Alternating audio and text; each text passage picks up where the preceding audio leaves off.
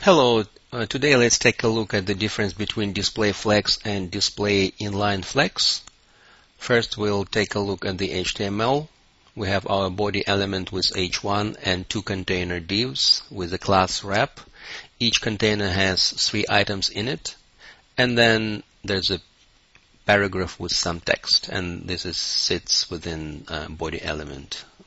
Okay, right now we don't have any display flex or any display inline flex on our containers, and let's take a look how it looks in the browser. Okay, so this is h1, container 1, and then second container, and then our p element. Okay, I'm just gonna for now remove these extra items from the second container just to make it equal number of items within each container. So it looks like this. So the key to understanding what happens is that each display property actually consists of 2 components, outer display model and inner display model. And let's take a look at 3 scenarios to help us understand what happens when we add display flex and display inline flex to our divs. Okay, the first scenario is this one. This is when there's no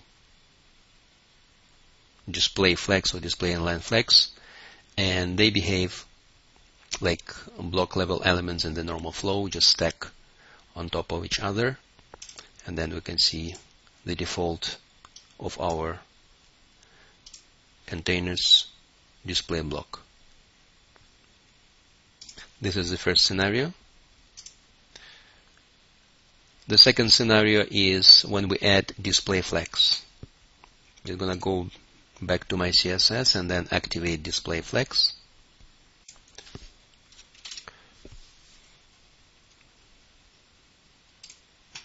Okay, so this is our display flex, and then here 2 things happen. The first thing is that our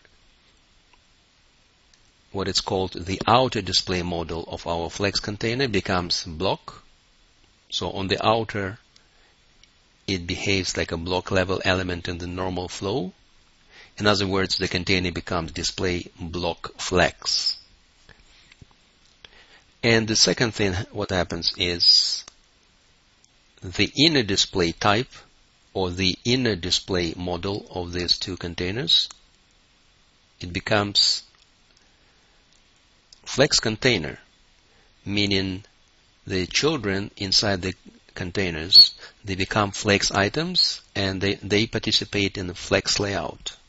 So on the outside it's like a block level, on the inside it's a flex layout.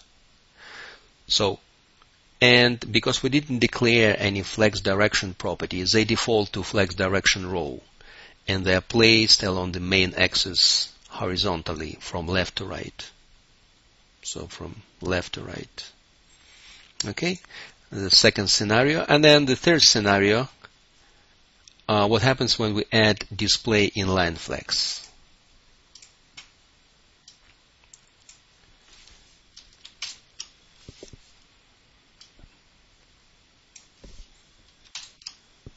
So I activated display inline flex on both containers,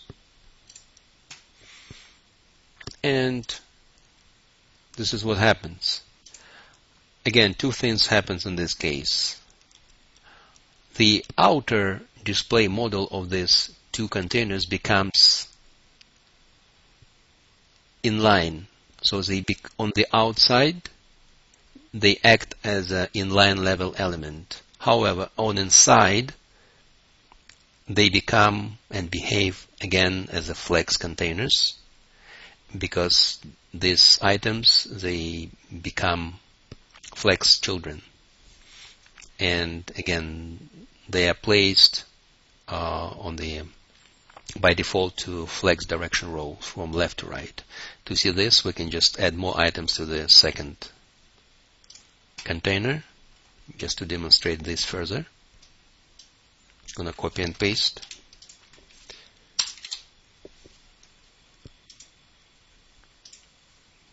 Okay, see, they're still in line. but inside the container they're placed according to the main axis horizontally here, left to right. Okay, so the difference between the bottom line is that the difference between the two is how flex containers behave within the layout. So in one case with the display flex, they act as a block. With the display inline flex, they act as inline elements. So this is the main difference.